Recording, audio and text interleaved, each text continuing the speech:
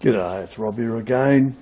Well, you would have seen in my previous videos this super duper little steam engine that I built up from a kit.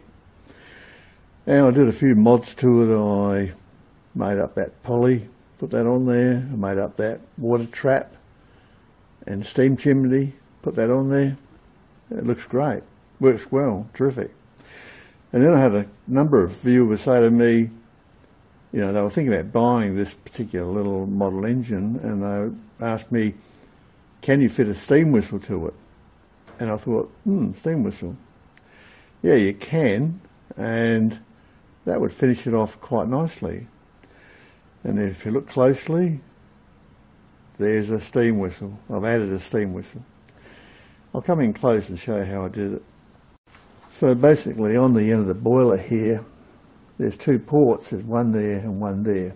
They have these little hexy plugs. This one goes onto a banjo fitting, and that feeds steam pressure into the pressure gauge. And this one over here is just a little plugged off outlet, and it's not used. And I thought, well, you know, great, you know, good having a spare outlet. And I originally thought about putting a tap on there and having an outlet for steam so I could use the boiler to power other stuff. And then I was thinking about it, it's a bit of a bugbear, because then you've got to try and run you know, steam-proof steam lines around the place. So I gave that idea away. And when people said about adding a whistle, I thought, yeah, that'd be nice. I could put a whistle there, but of course you want one in scale. You don't want too big. And I had a look around, and most of the whistles that you can buy are quite a bit bigger than this one. This was the smallest one I could get.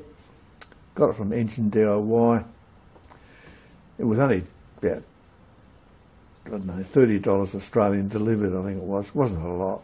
And you got the whistle bit, this bit here. All I had to do was make up a union, and that's quite easily done. So I'll show you what that's like. I'll come in close from this angle. So the union is basically a bit of square or rectangular brass. I machined one end of it into a 5mm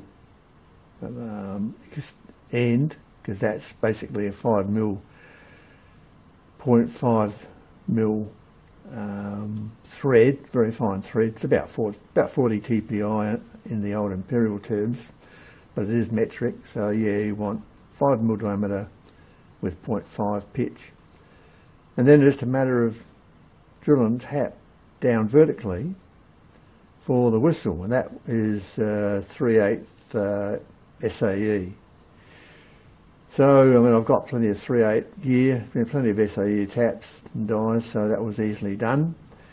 But I didn't have the 5mm metric tap in 0.5. I've got them in just normal and fine pitch metric, but not this. So I had to buy one. I bought one. I got it off of AliExpress. It was so cheap. It was amazing. I mean, how they can make them and deliver them for that price? It was $3.65 delivered. You know, like, how could you go wrong? So I'll show you that. So here it is. That's the little die. I only got a die. I didn't get a tap because I only wanted to do a male thread. And I had this little die holder for years and years and years. I picked it up from somewhere. Never used it because I never had any dies that size. I had button dies, but they were the next size up, the more common ones. And anyway, this came from China, and I saw the size of it, and I thought, oh, great. So I got out this.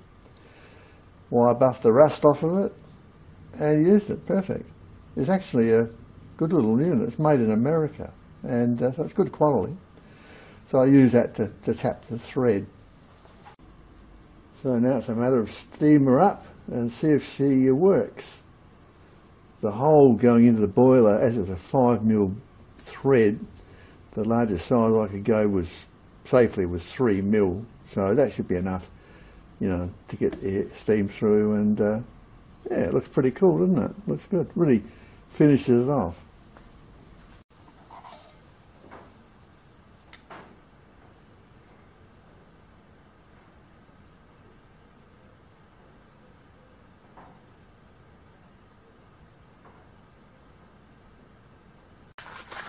Okay, let's light her up.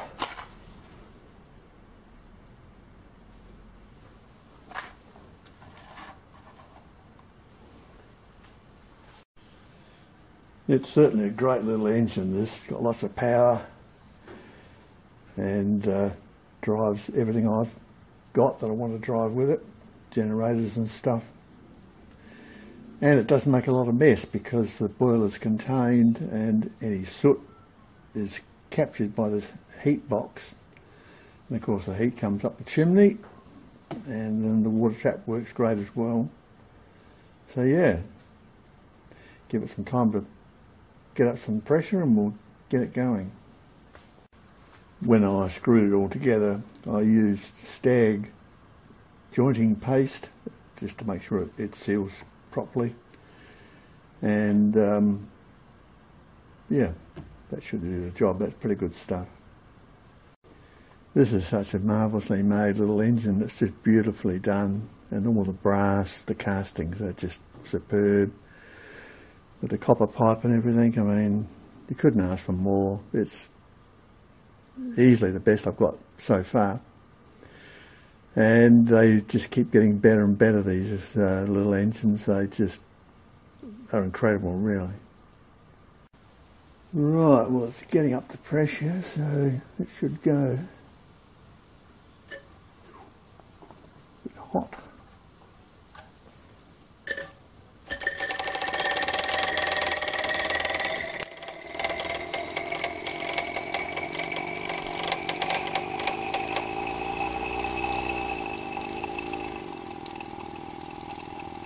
Beautiful. Just beautiful.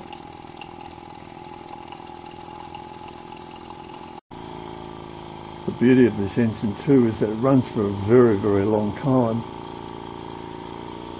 And yeah, it's got a decent run time. Alright, we'll try the whistle. I'll put some gloves on, this could be a bit hot.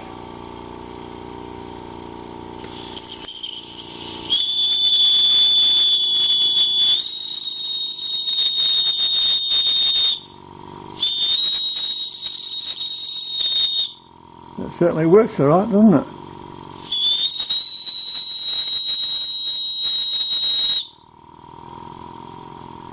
Great. And it's not blowing the steam at the pressure gauge either.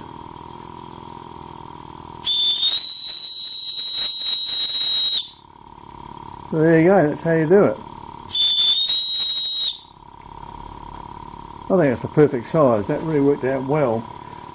Enginediy, I had some other ones, but they were a bit bigger. They might have been alright. They were more expensive too, so this was, as I said, quite cheap. And enginediy was the only store that had a decent range of whistles and accessories. I looked everywhere and really there wasn't a lot around, so that's the same whistle as I've got in one of my other steam engine kits. The one with the rocking beam, I think, had that on there. And yeah, beautifully made. And seems pretty steam tight. It's not leaking dramatically, so yeah, great.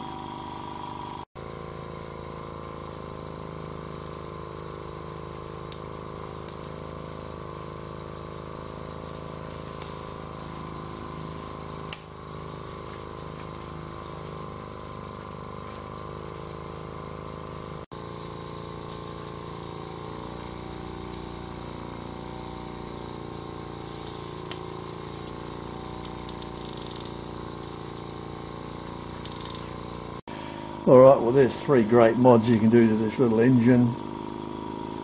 The drive pulley, the water trap and steam chimney, and the whistle.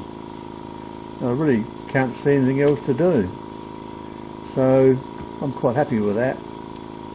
Anyway, I hope it made life interesting for people who are looking at adding a whistle to a boiler or a steam engine. It's really quite simple, you know, but you'll have to turn up the fitting almost certainly, because I couldn't see much couldn't see anything in the way of fittings to make it happen. So you'll need a little lathe to do it, and then you can get into it. One final tweak before I go. Okay, that's it from me. I'll see you next time. Cheers.